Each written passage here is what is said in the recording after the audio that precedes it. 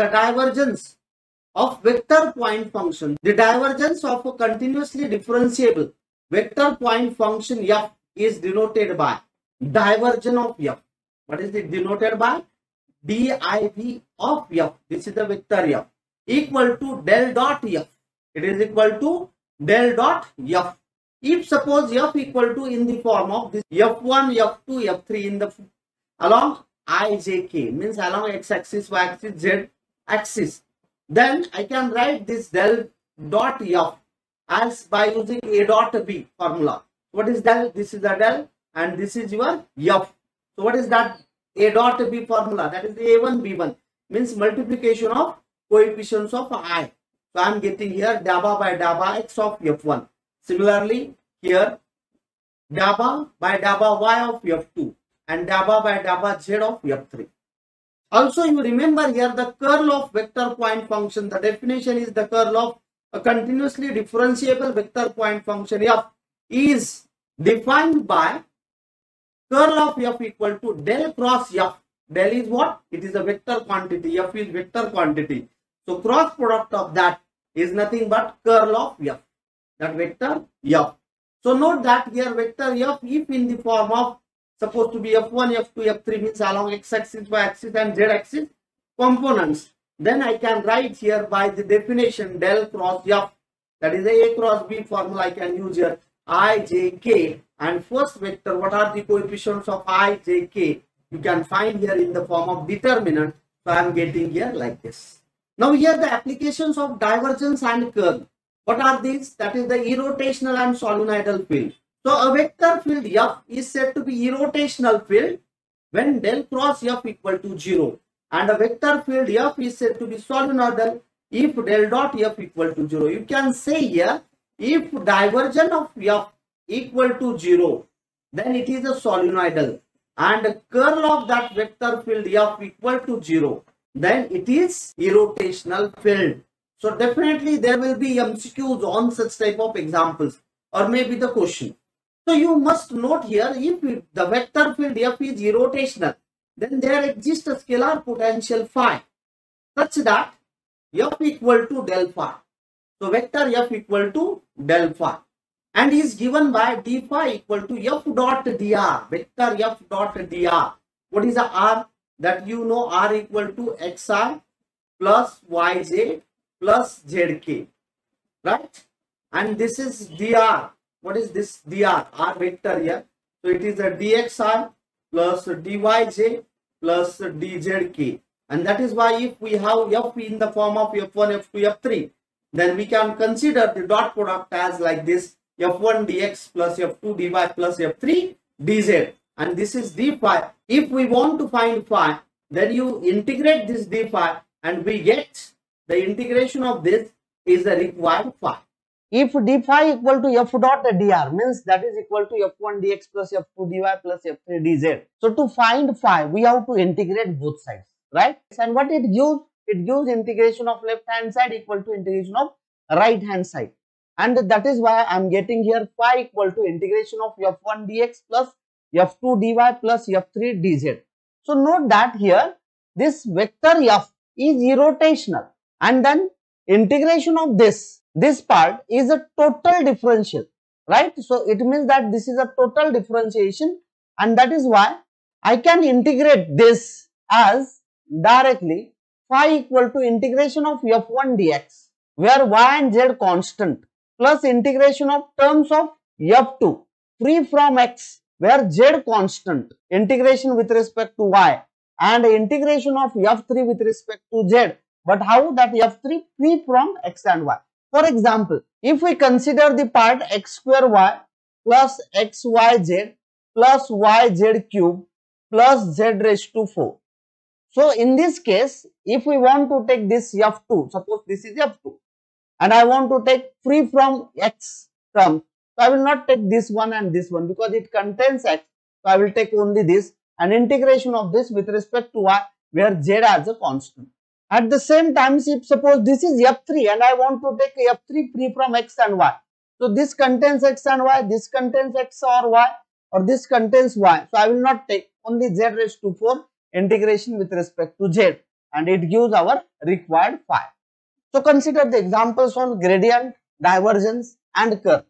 So here is one example. If f vector f equal to 3xyz square I plus 4x cube yj minus xy square k, then find grad divergence of f at -1 to 1. So how to solve this one? So here two steps. So first we have to find divergence of f, and whatever the result, then gradient of that part. So solution, the step 1, but before to that, what is the given here? The given, so f equal to 3xyz square I plus 4x cube yj minus xy square k. So as we know, divergence of f. So you consider the first step, that is the divergence of f, that is equal to del dot f. So what is the del? Del is dabba by dabba xi plus dabba by dabba yj plus dabba by dabba zk dot, what is f here? F is nothing but 3xyz square I plus 4x cube yj minus xy square k. As we know, dot product of A dot B, that is A1 B1 plus A2 B2 plus A3 B3, means multiplication of coefficients of I plus coefficients of j plus coefficients of k, and therefore it gives dabba by dabba x of 3xyz square plus dabba by dabba y of 4x cube y plus dabba by dabba z of minus xy square. So note that the result means divergence of f, the result will be scalar quantity. It not contains I, j, k or any vector. So that is equal to, so what is the derivative, partial derivative of this with respect to x? So it is a 3yz square plus with respect to y 4x cube, and finally this with respect to z, it is 0.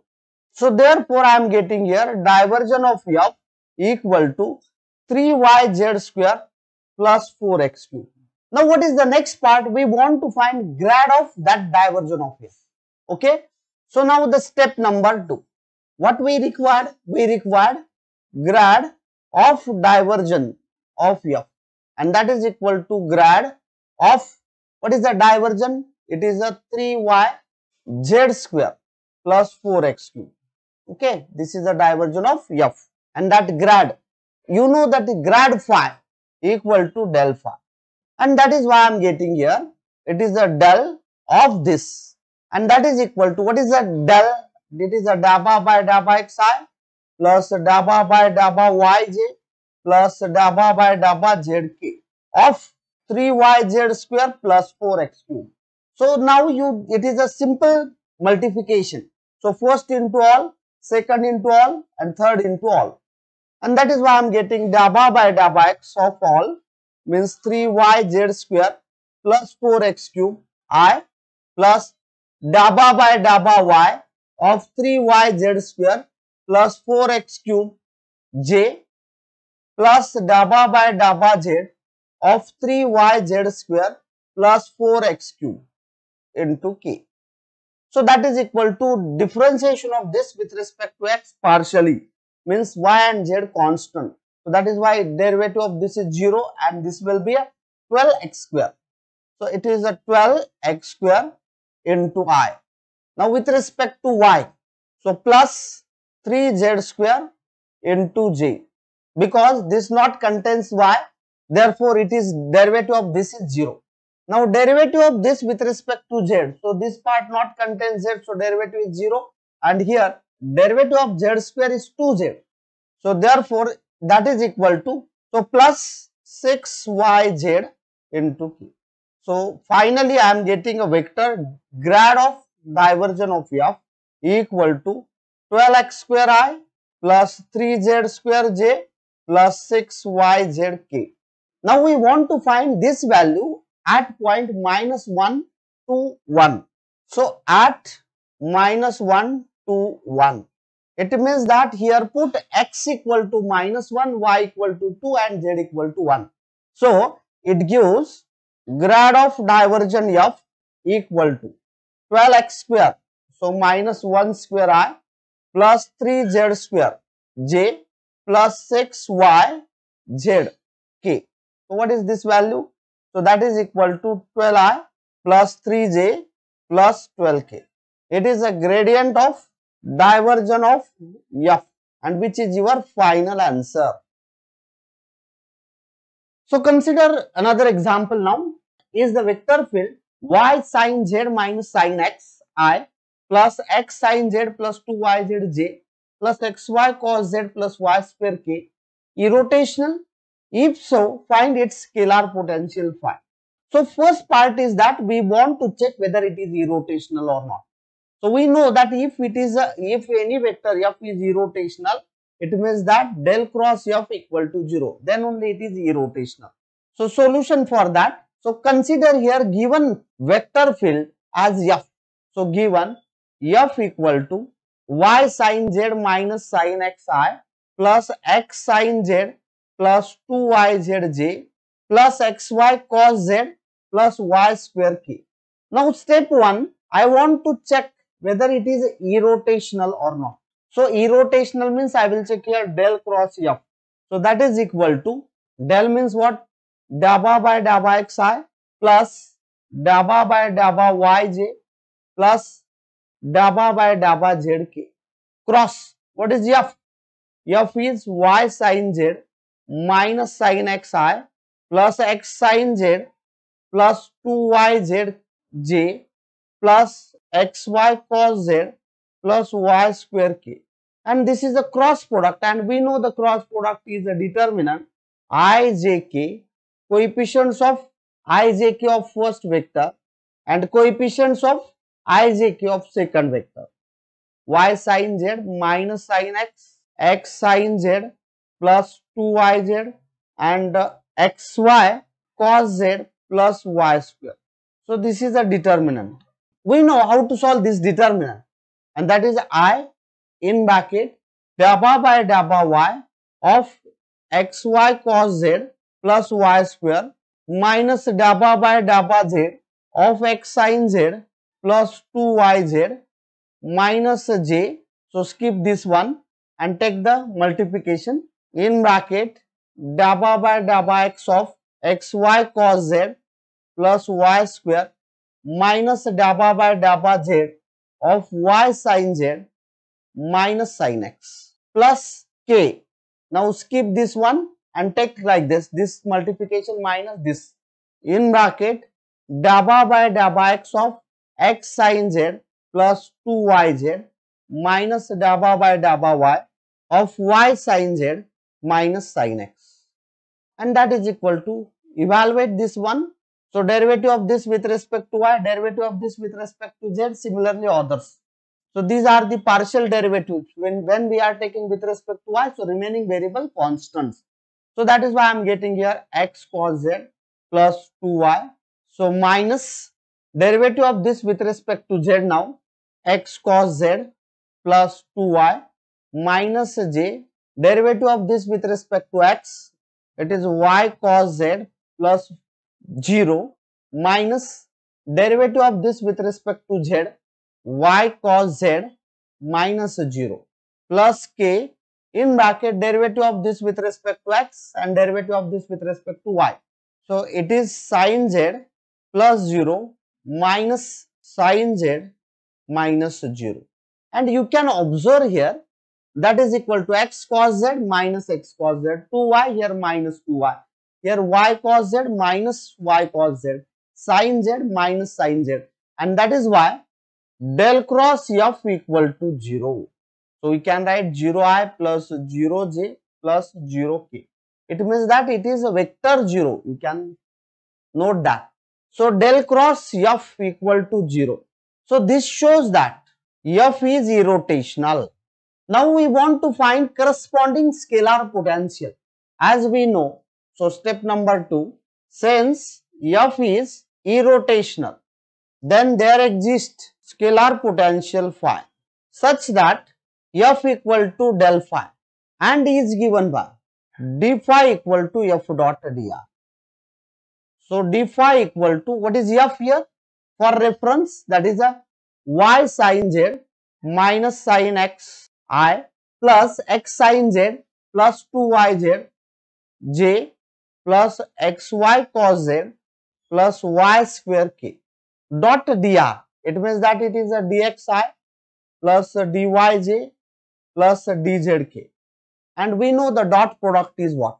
So I am getting here d phi equal to y sin z minus sin x dx plus x sin z plus 2yz dy plus xy cos z plus y square dz. So as you know, if f is irrotational, then integral of this right hand side is by this formula. So this is for your reference. So I am getting here phi equal to integration of f1. It means that y sin z minus sin x dx, where y and z constant, plus integration of this, the terms of f2 free from x. So it contains x, so don't consider this, only this not contains x. So I am getting here 2yz with respect to y and here z constant, plus integration of this with respect to z, but terms of f3 free from x and y. So it contains xy, it contains y, means there is no such term which contains only z, that is a 0. So that is why phi equal to integration of this with respect to x, y, z constant. So I am getting here y sin z constant, integration of dx is x, minus integration of sin x is minus cos x, plus integration of this with respect to y. So 2z constant and integration of y is y square by 2. So what is your phi? Therefore phi equal to xy sin z minus minus plus cos x plus this 2 and this 2 get cancelled and y square z, which is your required answer. It not contains integration constant because it is a total derivative. So this is your final answer. As we know, this total unit is depends on the dot, cross and simple product. Simple product means what? If there is a scalar, then simple product. But if two vectors are there, then there will be either dot or cross product. So by using this del and this r, we can evaluate some identities. And before to start the identities, we should know some basic part, which are these. So this is nothing but del of f of r. F of r means it is a scalar function. First of all, it is the function of r, means maybe the r square, log r, e raised to r cube, 1 by r, like that. And del of f of r equal to f dash of r bar by r. For example, suppose del of r square. So what is that one? So rule says that take the derivative of it. What is it derivative? 2r and r bar by r. So r get cancelled and answer is 2 into r bar. So this is del of r square. Similarly, del square of f of r, you remember this formula, f double dash of r plus 2 by r, f dash of r. Also del dot r equal to 3 and del cross r equal to 0. You can see there what is the del, that is the dabba by dabba xi plus dabba by dabba yj plus dabba by dabba zk. And what is the vector r? It is xi plus yj plus zk. You just take a dot product. So I am getting here 3. So but here when we are solving the identities, you must remember this direct result.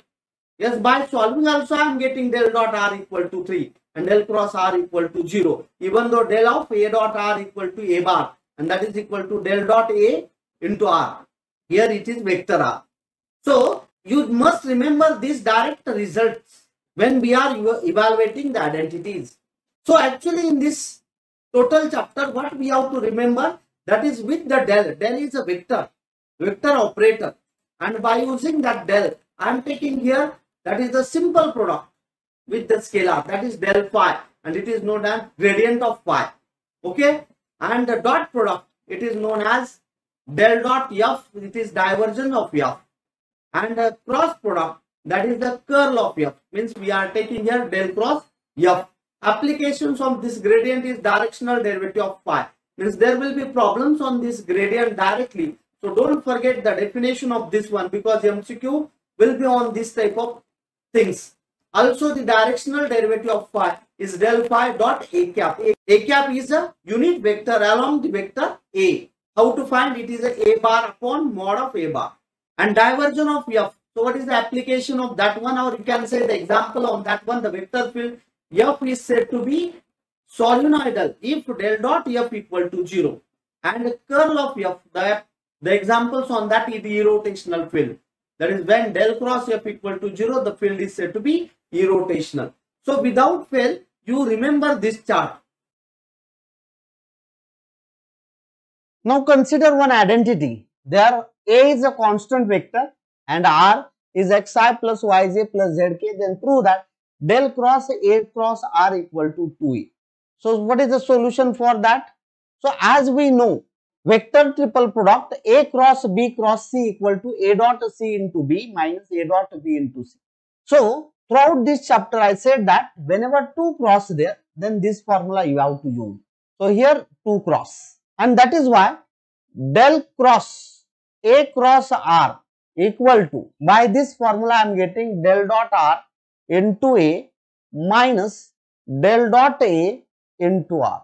So for the identities, you must remember these things. So I already said. So by direct result, what is del dot R? It is 3. And what is the del dot A into R? It is A bar. And that is why I am getting here. It is a 3 into A bar minus A bar, and that is equal to 2A bar. So one can consider this as a MCQ.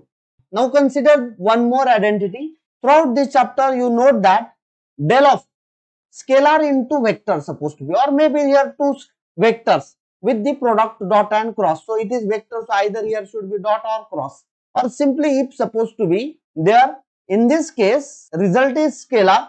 So here simple product, but del means just like a derivative, and that is why I can consider like this. That is the first constant del of second with the same product given plus second constant and del of first, like this, whatever the result of this one.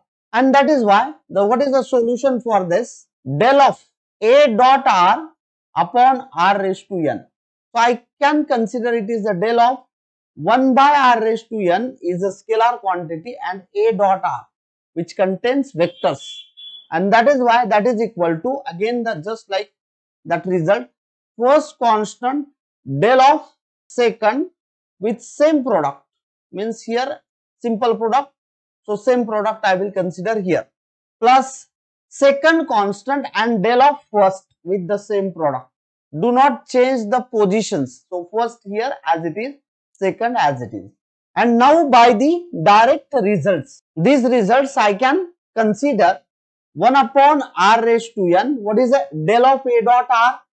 It is A bar. So I am getting here A bar, plus what is the del of, this is a function, scalar function of R.